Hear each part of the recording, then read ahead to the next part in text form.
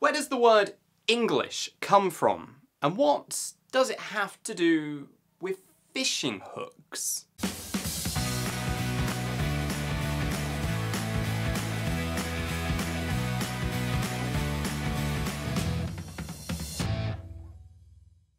Good morning, good afternoon, or good evening.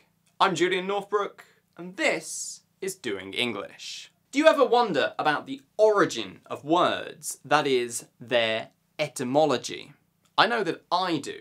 A few months ago, I went to Manila in the Philippines on business, and I found out something very interesting about the name of their main language, Tagalog. The word Tagalog, I was told, comes from the word Taga-ilog, which means the people of the river. So the word Tagalog, as in the language, means the language of the people of the river. This got me to thinking, where does the word English come from?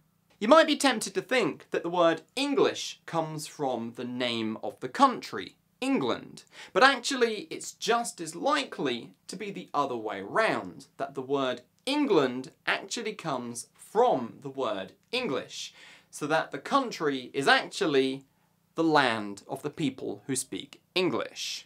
And indeed, this does seem to be the case. One theory is that the word English is actually a corruption of the word Anglish, meaning the language of the Angles. The Angles being one of the Germanic anglo-saxon tribes who came over from around the 5th century, invaded and colonized Britain. These Germanic tribes came from the area that is now northwest Germany, West Denmark, and the Netherlands. And supposedly, or so the story goes, the Angles were called so because they came from the fish-hook-shaped area of Schleswig in the Jutland Peninsula.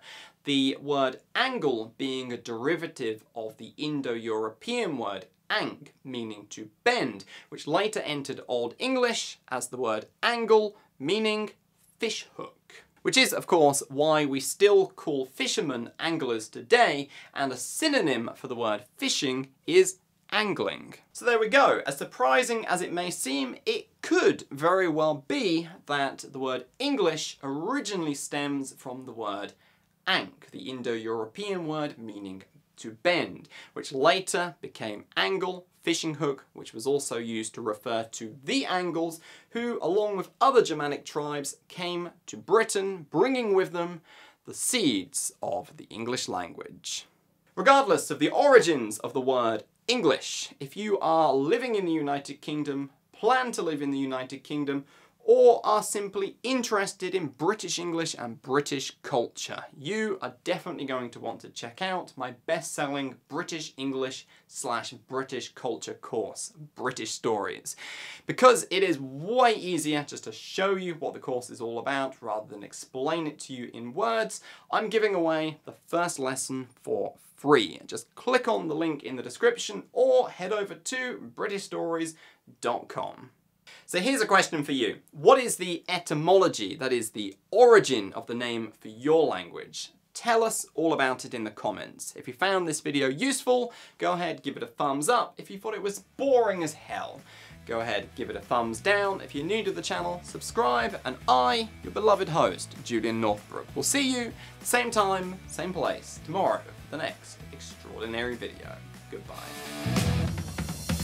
For more videos related to the history of the English language, check out this playlist here. And if you've ever wondered just how many languages there are in the entire world, have a look at this video here.